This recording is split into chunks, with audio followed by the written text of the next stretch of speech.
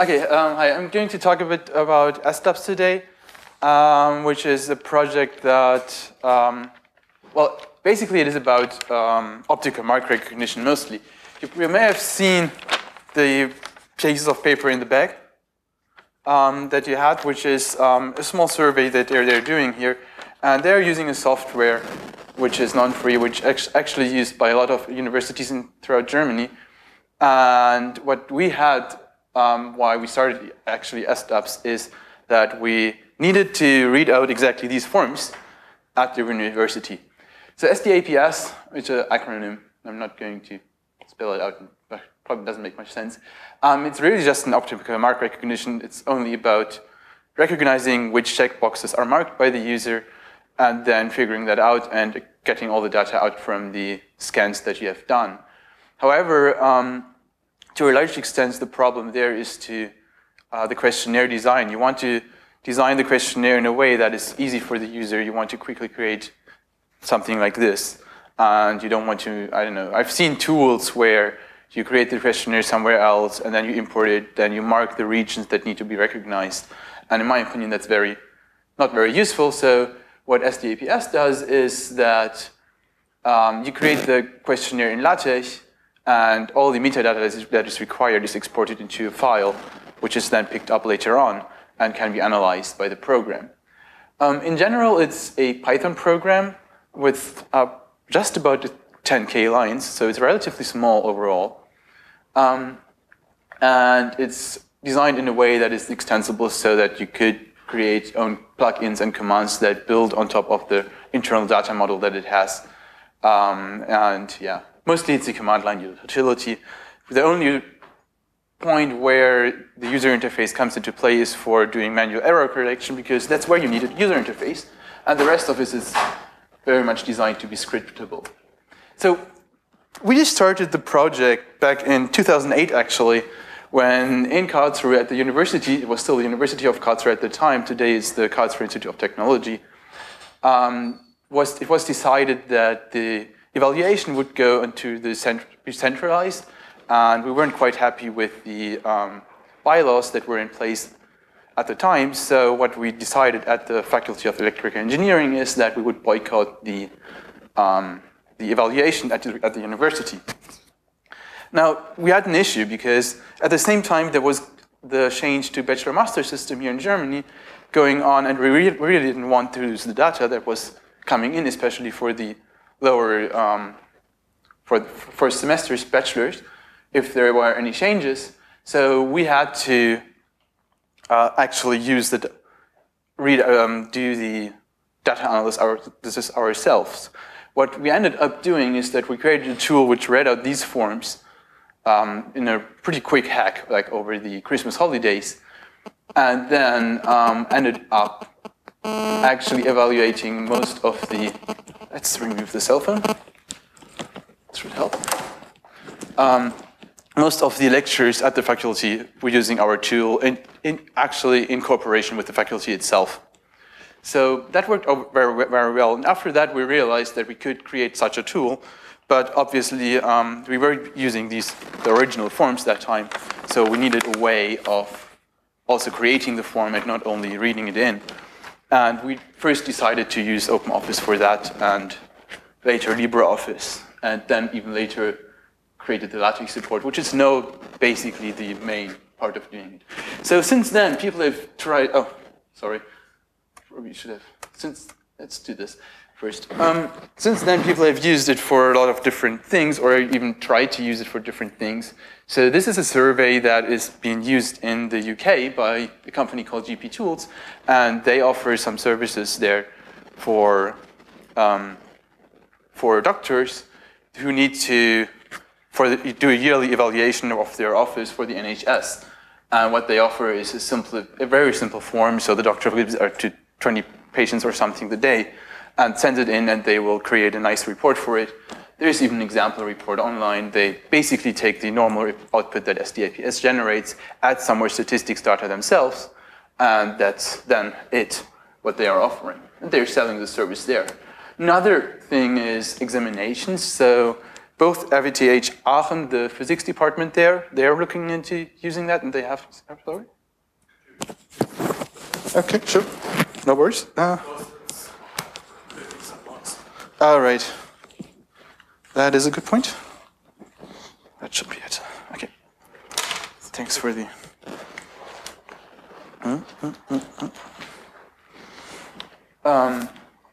So yeah, examination is a point which is actually quite interesting. I come back to that a bit later. So they have designed a completely new way of formulating the questions for the examination. This is an example for the tutorials that they were using, but they have used it for the real examination too.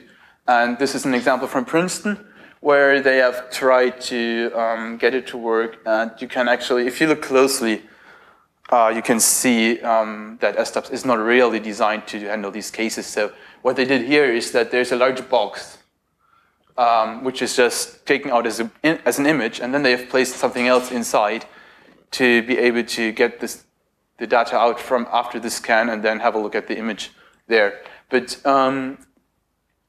I think that they have also issues that students write outside the field and stuff like that, which makes it a lot harder to handle the data later on. So yeah, this is different layout issues that they're having. The Jeremy there, he did a pretty good job trying to hack up the class in a way, the LaTeX class, that he could get the layouts to work like this. I'm working on improving this. This is another example from Nation Builder. This is a sheet that was used during the 2014 elections in the US. And that's for the, well, door-to-door. You walk from door to door, you ask questions, and then you just check out the answers there. And they sold the servers also to some people, to some organizations. I'm not sure, parties I think that walked around there. In theory voting, I have had someone doing this ballot at some point. I'm not sure if they ever used it. I think that the pirates in Berlin have tried to use SDAPS for a relatively complicated voting system because it's a pain to count manually. But I've not, I don't know whether they are actually using it other than trying it out once. Just a month ago, I got the request for someone who wanted to do autocross, German Autoslalom or something. And there you need to count the cones that are hit by the cars. And for that, he wanted a sheet like this. They are currently using some Excel and then manual things. So I've actually played around trying to do this. And this is using some new code that is not in production yet. So as you can see, there are a lot of different use cases there with SDAPS. And you need to think about how to make it easier to use for the user. You need to think about the different requirements that you have. In some cases, you want, let's say you're doing a survey, you want anonymous versus non-anonymous surveys. You might do a patient survey where a patient gets the same questionnaire every month, and then it's not anonymous, and you also need to know from which month it was later on. There are some technical aspects. You need to think about logistics. If you have only one piece of paper like this one, it's very simple. But consider an examination, for example, with a huge amount of papers, like, I don't know, 4 pages, 10 pages, then if you staple it, it's hard to scan in again because you need to cut off the edge or something, which might destroy the edge markers that SDAPS is using. There's a lot of things to think about at that point so that everything runs smoothly. And this is to a large extent, not even a software issue, but an issue of getting all the integration on thinking about how to do it. For example, another thing is error handling. Especially in examinations, you need to make sure that the students, if they mark some piece of paper, that they can correctly correct their results, and then you can go back and you know exactly what happened and you can correct it manually instead of just running it through the computer and then you end up with wrong data and the student will complain that the mark is wrong, or you might not even get complained and then you're in trouble. So that's not too easy to solve in general. There's some consideration that you should think about before doing an examination or even a survey on paper. But at the same time, it's nice to paper surveys could make a lot of sense in some contexts. So here is the thing is some parts of it are solved by SDAPS. So what SDAPS does is for multi-page handling, we have a barcode at the bottom corner, and if you look closely, it says 0002, which is the second page. So on the first page, there's no barcode, but on the second page, there's a barcode saying which page number it is, and there is a large pseudo-random number identifying the survey, which is reproducible. So if you use the same LaTeX input file, compile it again, it will result in the same number. But if you do some minor modifications, you will get a new number because the software, the areas moved around. So that means that you have a reproducible way of doing it. Then you get a user-defined barcode. So with the example that, for example, I'm sending a survey out to a patient every month or so, you need to know which month the piece of paper was from, so you can just add this information to there. Or another example might be lectures where you have 10 lectures and you want to know which lecture is, you could print on the piece of paper directly to ensure that even if you mix up the papers in any way you want, you know afterwards which lecture it was from. And for non-anonymous surveys, you want to be able to mark the paper with a custom barcode that identifies the specific user that you handed out to. So that is what SDAPS provides internally. While the center one, it's basically not even used by SDAPS itself because it's not useful for it. It's just there for the user to be used later on.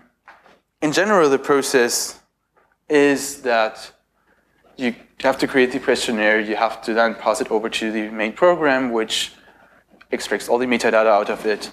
Then you are able to create the printable document afterwards.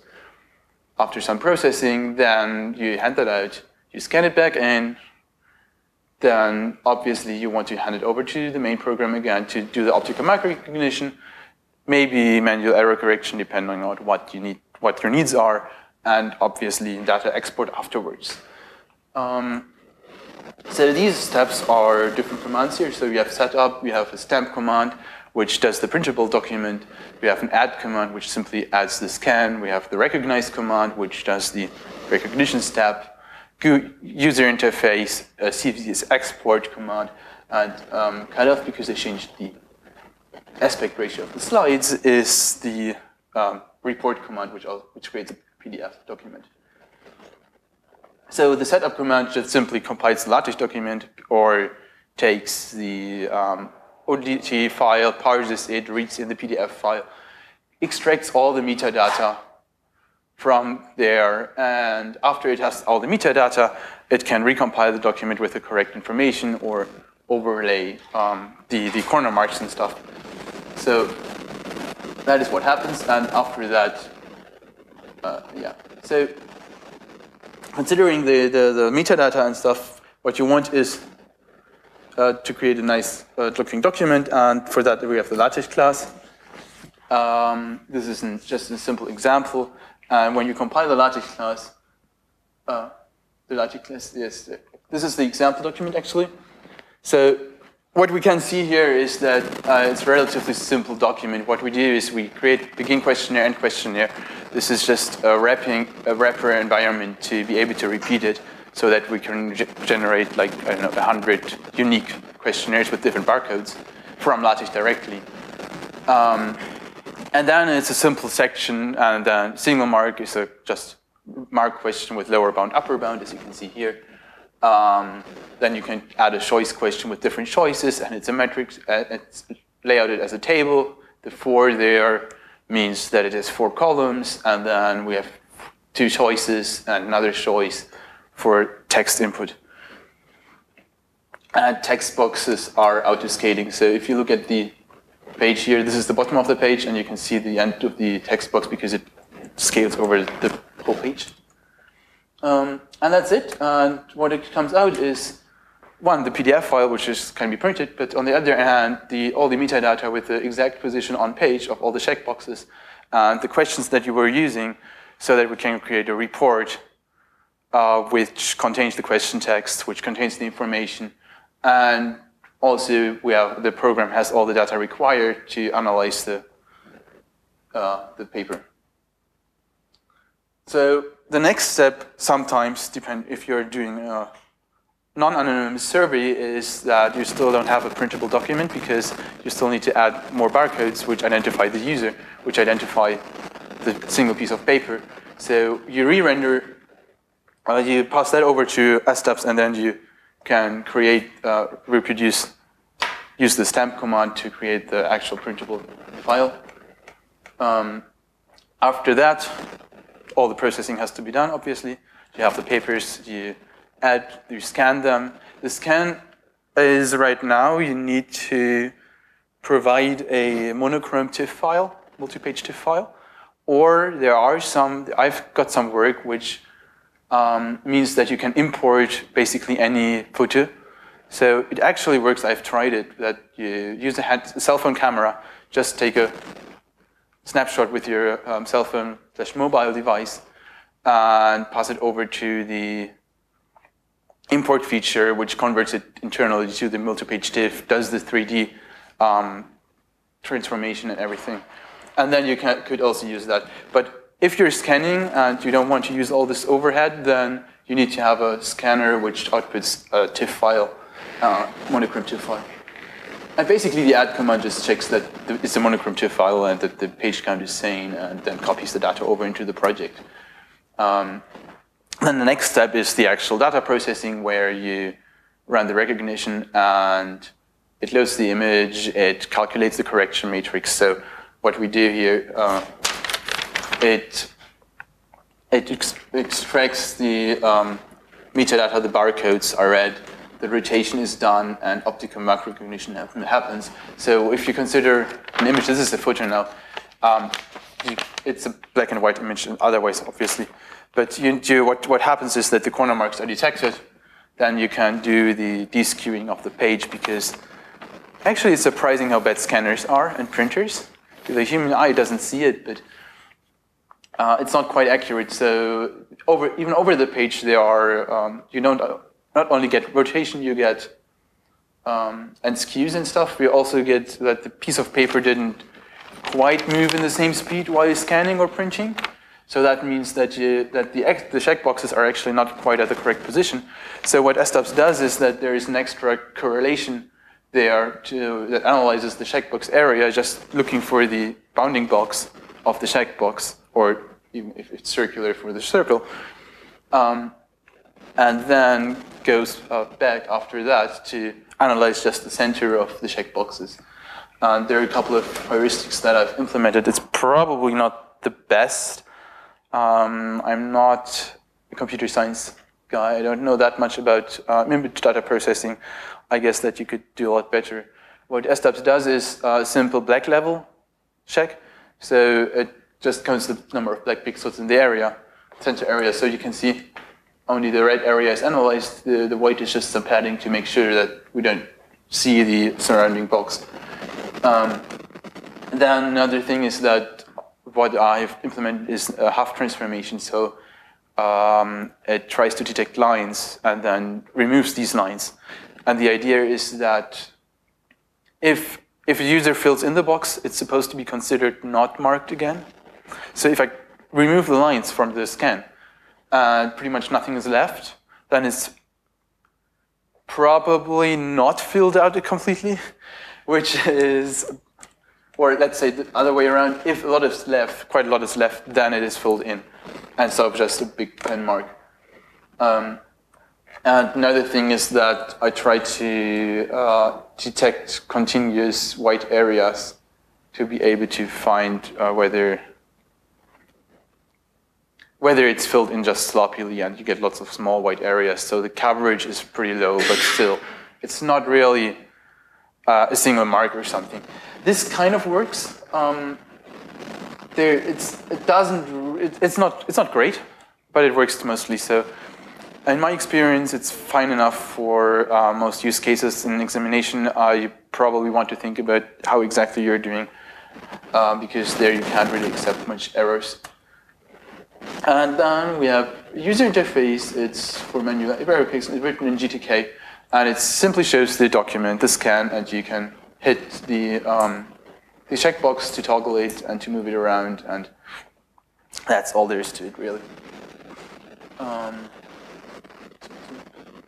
And obviously, we have data export to CSV and the report. Yep. Well, the thing is, with the report, I don't consider SDAPS to be a statistics tool. However, it's nice to have a PDF report for quick surveys, where you don't really need to be to do complex statistical stuff. So there is some support for statistics, and there is some support for report generation. But I don't see a point in adding much more features to SDAPS with regard to statistics, because if someone is actually doing more complicated stuff, they probably want to export the data anyways and then process it further using R or whatever is their preferred way of doing statistics. But you can, for example, export just a subset of data using filters, or just, so you can do some statistic work, some analysis on the data. So there's a filtering support. It's just a neat feature, but it's also quite hard to explain actually to people. And then we have got some debugging commands, but that's not separate. So I was thinking of, that might be actually quite complicated right now. So if we consider, this is just the example document that I have online for the field. So it's just a large PDF, LaTeX document with lots of questions, and which shows all the different features. You have mark groups, you have mark line, which is just a condensed version of marks. You have choice questions that we already had, which is the number of choices, and the resulting document. What does it do now? It was correct. Oops. This is the result. So we can do like questions, range questions like this one. We can batch them up into different, so that they're more condensed, ask multiple questions at the same time. The choice questions are just multiple choice questions with the possibility of having free-form fields, which are on the one hand a checkbox, because if something is written, it's checked. On the other hand, you can get the image data later on if you want to. Then the same thing for choice questions. So this is basically all that SDAPS supports, but it is enough for most use cases. So it's fine, usually. So this would be the... Okay, so this is the example document, and I can now do what? No, okay, I thought it's just... So what I can now do is that I'm running the SDAPS from the development version now, but that doesn't really make much of a difference. So we create the test directory. This is the project directory where SDAPS keeps all the data in. We run the setup tesh command, which means that we want a tesh file as an input command, and it will compile them. So what happens now is that SDAPS compiles the document a couple of times, then reads the metadata in. It shows the metadata here, which it found, calculates the IDs, the unique IDs that are required, and then reruns the whole process again so that the printable document is produced in this case. Actually, I'm not quite sure. I think I've modified it in a way that I don't have a printable document now. Let me see.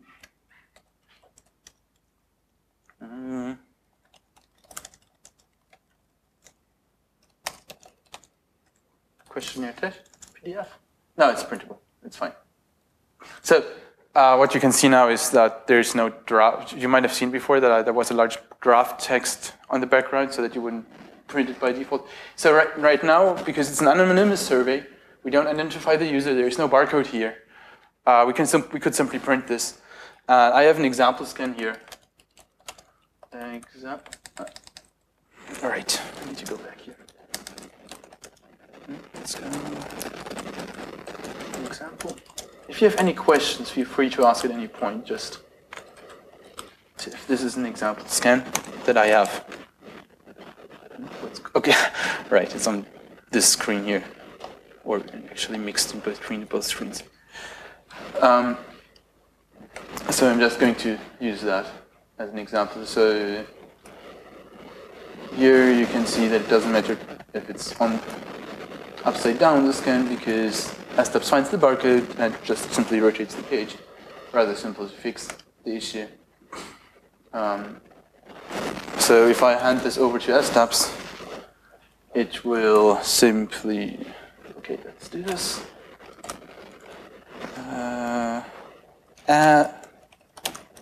We want the test project, which is there. Then we want the example.tiff file.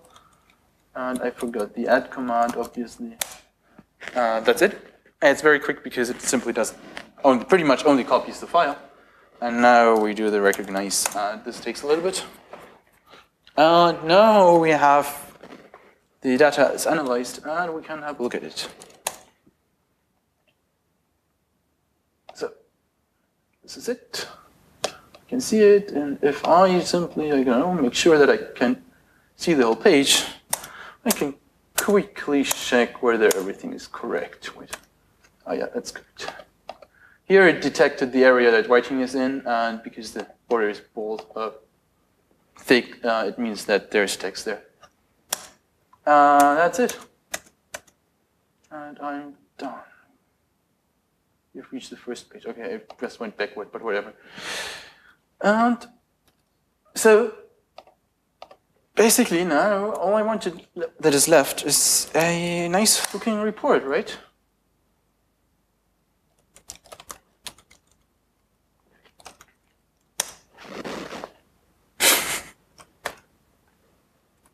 That's pretty boring. And oh, there we go. We got a little bit of statistics here. Pretty simple, but it does the job. The text, the freeform text fields are simply included as images here, so that you can read them later on. And that is all there is to it, really. And this actually creates a LaTeX document again in this case, but there are different ways of doing it in SDAPS.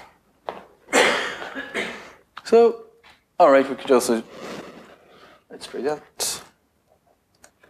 CSV, export. This is actually pretty ugly right now. I think it's data.csv. Yeah, that's it. So, it's just a large list of ones and zeros, and the ones that, so at the top is the checkbox. It's the question number encoded there. So 1 is question 1, checkbox 1 or something. I'm not quite sure. I would have expected it to have more. I know the first question is a marked question, so it has the integer in there, which of the checkboxes is checked.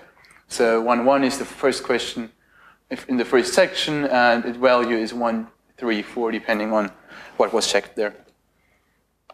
Okay, that's it. Right. Any questions, or I guess probably not. Okay. So, all right.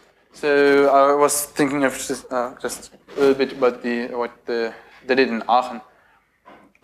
So in examinations, there are different issues. What they decided on doing is making sure that they don't have to staple the paper or anything by using a A3 folded sheet.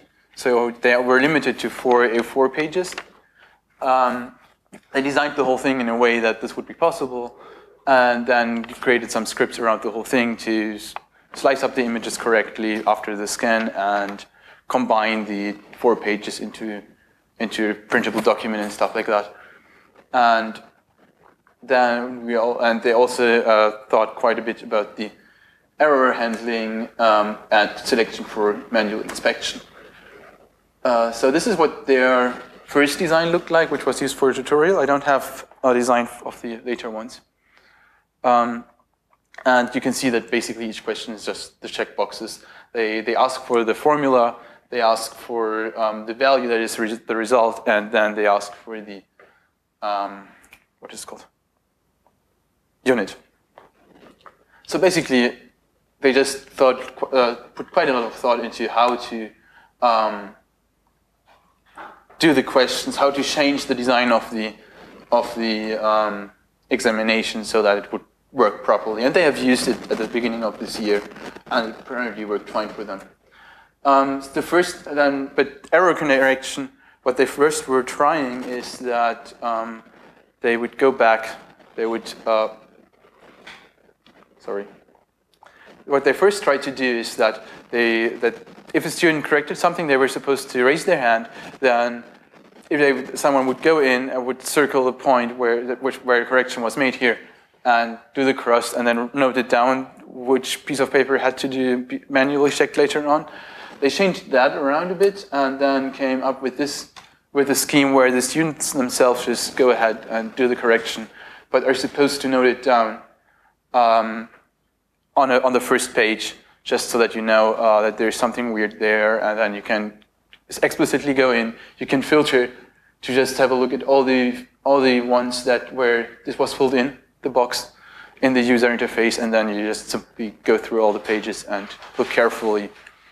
But you can skip all of the ones that are fine right from the beginning, so you don't even need to look at those, and only look at those if the student thinks that there was a mistake done. And apparently they had 2 errors with the whole process. 2 checkboxes that were not identified correctly overall, where students complained. Right, but then the other thing which was most apparent with the guy in Princeton, they tried to do a very specific layout, and at some point I decided there's no way of going forward with the current LaTeX code.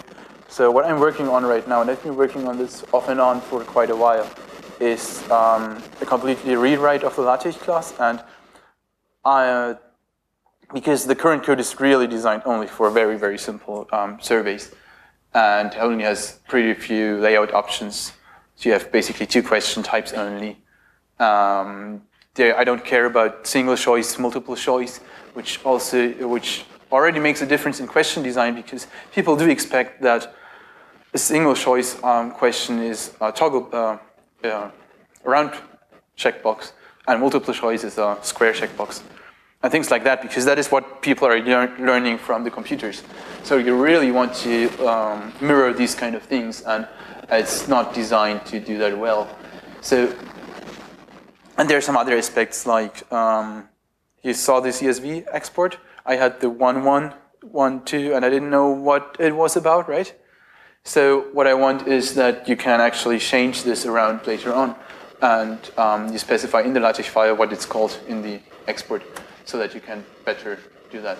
So the new code, I've been experimenting a lot with LaTeX 3, which is really nice.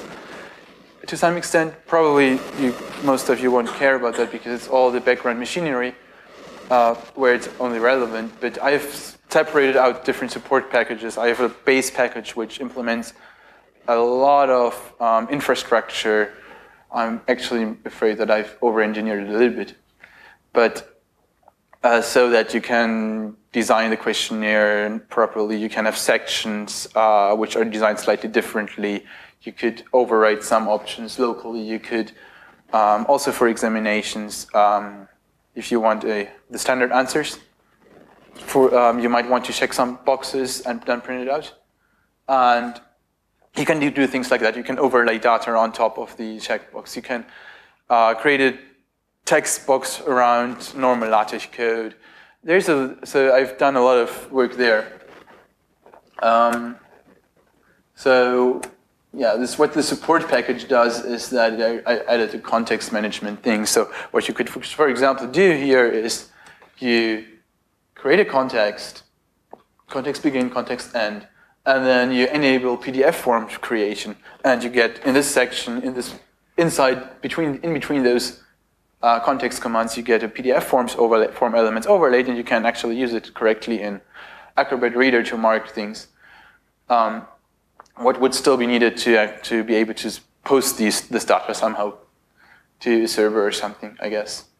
The variable naming, I've tried to find a scheme where you hierarchically can name variables. So if you have a section, you could give the section a variable name, then append underscore, and then you have the question and so forth.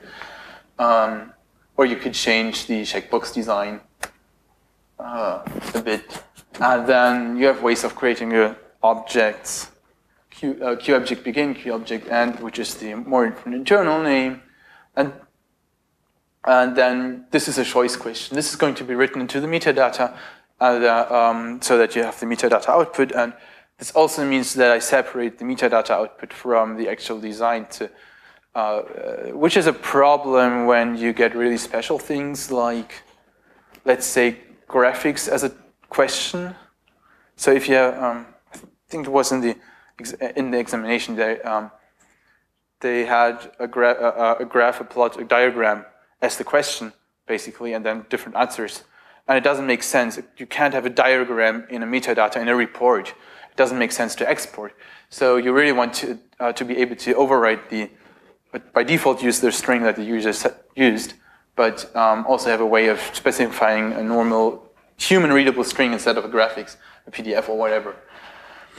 And this is I've called it overrides, where you can actually like pre-mark checkboxes that have a specific variable name, so that you could pre-mark them, or you could do standard examination results with a feature like that. This is an example document a test document that I used.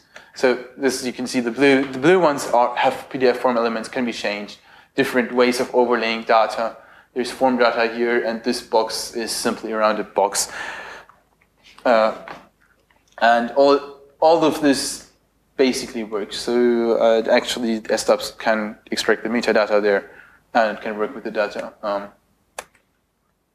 Another feature that was requested from people. I've talked to a number of people, and those were, I think it was Lando.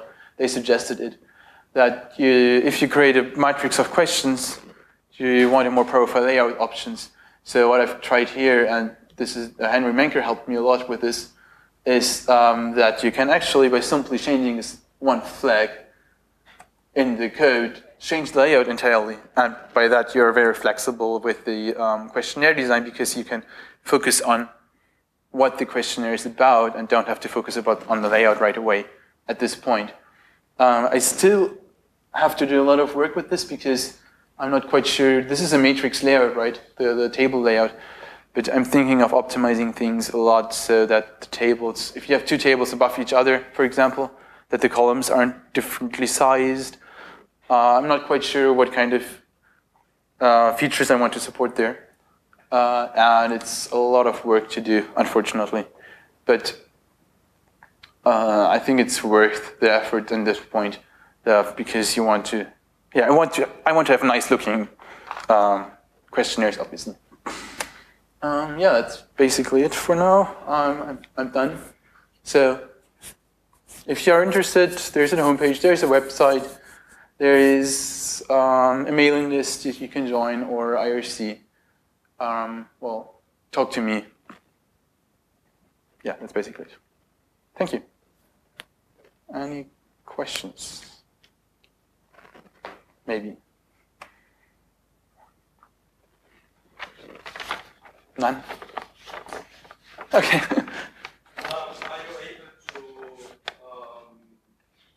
some complex reports in means of, for all the persons answered question 5 by yes, then which of them do cross question 6, something like that, or So,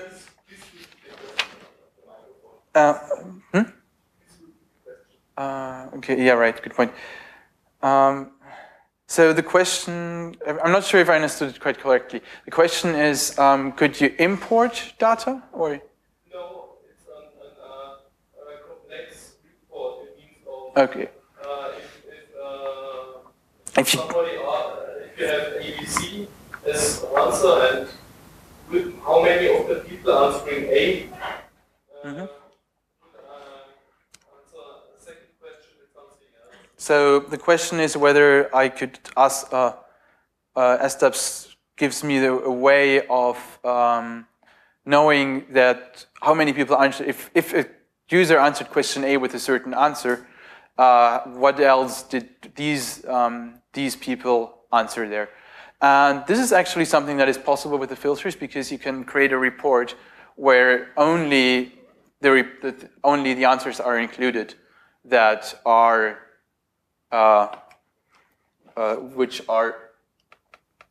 so only the sheets are included with it, the questionnaires are included where the answer was done. So let's say, let's just try this out actually. It should be simple, right? I hope. What do we want? I want projects installed, and then this direction. Let's do the user interface. So let's say we use question one, and see whether the first checkbox is checked. So we get this report with everything is good there. And okay, I'm just zooming right now. And this one won't be included. And probably the other ones neither. So I could actually use this. I can use the filter in different programs, right? I could use the filter here. So I could say here, 1 equals 1. There you go. We only have 2 pages, and everything else is hidden away. And now if I create a report with that, I get a new file, which is it's just numbered 3 here by default, which just includes 1 questionnaire, and that's it. It's a very, very simple way. If you want anything more advanced, you'll need to do the statistics yourself, import it somehow. But yeah, it works. Thanks. Okay, you're welcome.